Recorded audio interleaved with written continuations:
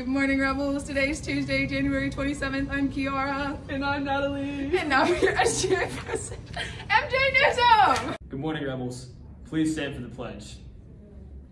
I pledge allegiance to the flag of the United States of America and to the republic for which it stands, one nation, under God, indivisible, with liberty and justice for all. Please pause for a moment of silence.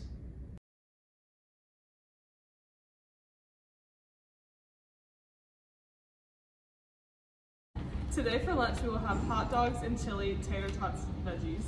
If you're interested in applying to be a part of VNN staff for next year, please join the VNN Google Classroom for application information. The code is GYXOCRP. Applications are due by February 26th. SGA officers and SGA reps will be selling nothing but cakes just in time for Valentine's Day. They are $5 and the sale will end February 2nd. Please see an SGA representative or officer to place your order.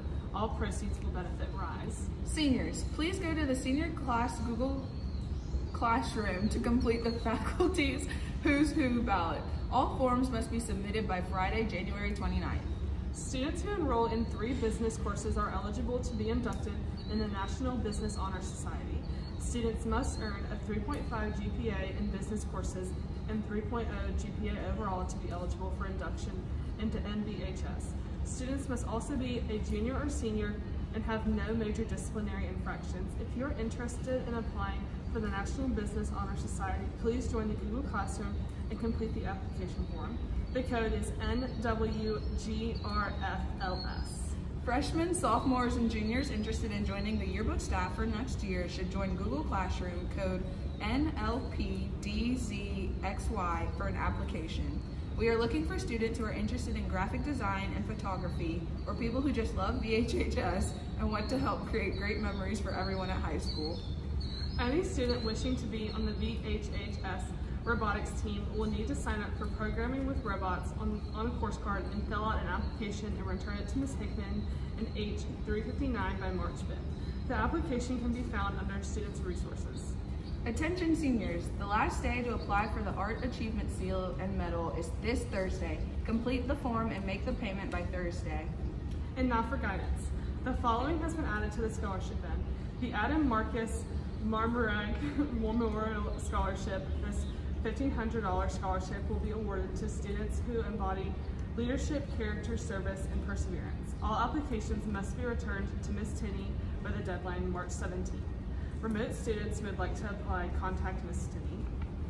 Georgia Tech/Birmingham Alumni Network Scholarship. Each year, the Birmingham Network offers a scholarship to an entering GT freshman from the Birmingham area for his or her freshman year. The scholarship award consists of the Homer Lloyd and Stephen Ahrensperger scholarships combined, which represents honorary awards linked to Birmingham area alumni. Accepted students should opt in by the date specified in their email from Georgia Tech, which will be around the end of January, in order to be eligible for the scholarship.